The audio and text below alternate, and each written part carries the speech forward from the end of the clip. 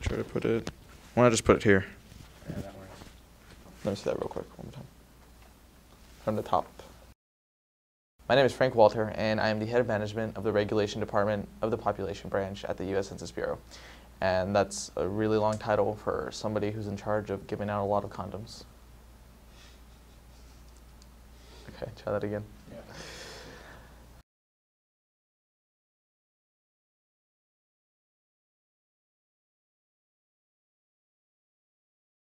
Not the condom one. So my name is Frank Walter, and I am the head of management at the Regulation Department of the Population Branch at the U.S. Census Bureau. And my job was created to help stabilize the population growth in the United States. More detail? Yeah. Okay. In 2010, the United States was responsible for consuming a quarter of the world's electricity, and that was only with 300 million people. Today, in 2060, with a population of 600 million people, the United States is responsible for consuming half of the world's electricity. If we continue to grow at the same rate, by 2100, the United States will be consuming a vast majority of the world's electricity, and this could very well lead to a very, very grim future. Like I said earlier, at the Population Branch, we're responsible for stabilizing the population growth within the United States. And we do so by going door to door to certain families, to certain neighborhoods of the country, and not only encouraging, but also making contraceptives widely available to all those families. The people we see from day to day vary greatly, but most are willing and understanding of what we're trying to do. However, there are people that resist and don't take too kindly to what we do. But when we make the effort, well, let's just say that they'll want to have a change of heart. Right, well, our employees are trained to convince these folks that using contraceptives is the right thing to do. We get straight to the point and effectively persuade them to at least acknowledge the importance of using contraceptives. Our personal visits give more of a dominant complex to the agency rather than issuing a simple form in the mail. On the off chance, however, that people are unwilling to cooperate after receiving the census and having their personal visit, other means of persuasion are entertained. What do you mean other means of persuasion? I'll just cut that out. I didn't mean to say that. All right. So, off the record, you and I both know that just encouraging contraceptives solely is not going to really do anything. It won't be sufficient in taming this absurd population growth.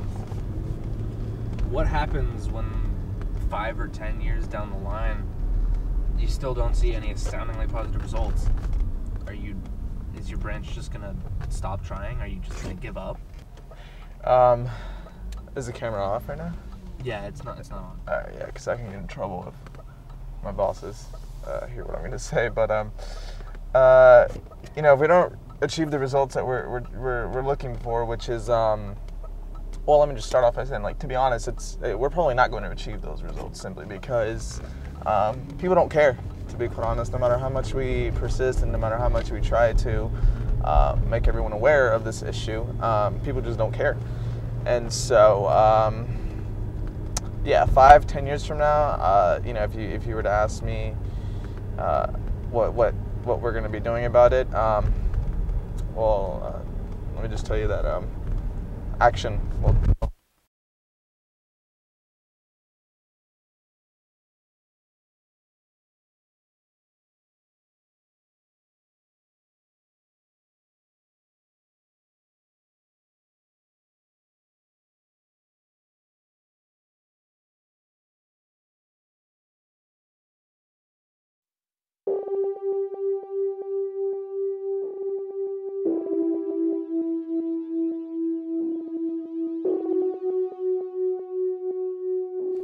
Bees pollinated 72% of the world's food. That's why the world started dying in 2050, when colony collapse disorder killed the last bee on Earth. The lack of food crippled the world, leaving most governments in shambles. Scientists in the United States, scrambling to recover, traced CCD back to a tiny parasite called the Varroa destructor. Hoping to remedy the situation, the United States government developed and mass-produced a mechanized bee. 2 years into its successful field run, terrorists hacked the Pentagon's security system and changed the bee's primary objective from pollinating to killing.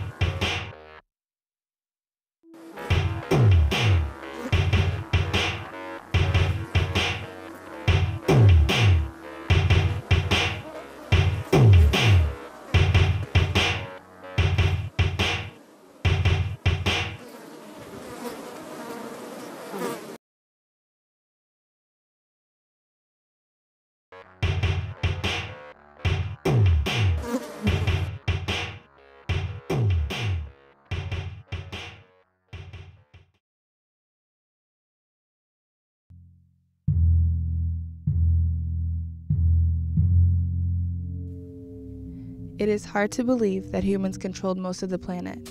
Our ancestors made some mistakes which changed the world. Now, there are only a few of us left and life is tough. There is little food and hardly any abundant water sources during the summer season, which is quickly approaching.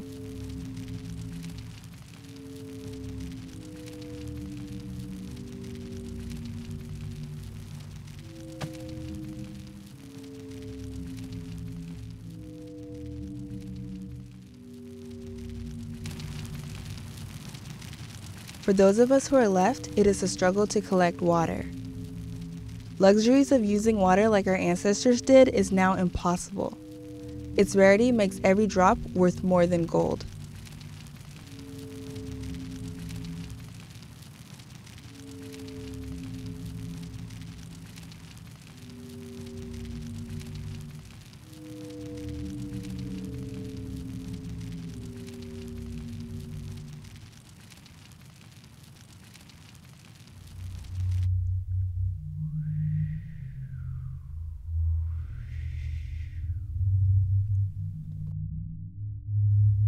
We must hunt and catch our prey.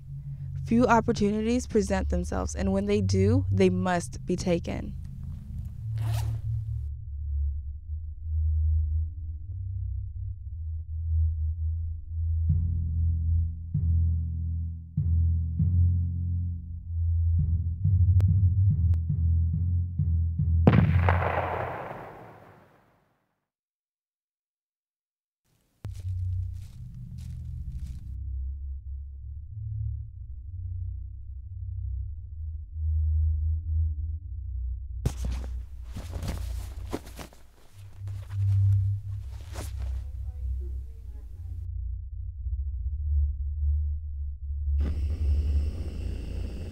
Meat is a precious source that is rare like many things in this land.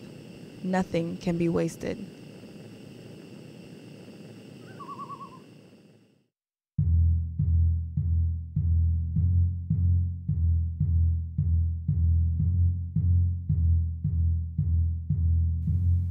Not only do we have to struggle to find food and water to sustain ourselves, but there are still those amongst us who fight and kill each other. How can we stop climate change from destroying the world? The way we can fix this is by improving efficiency of technology and reducing our dependency on fossil fuels. This we can do by converting to low or no carbon emission powers, such as wind, solar, and nuclear powers.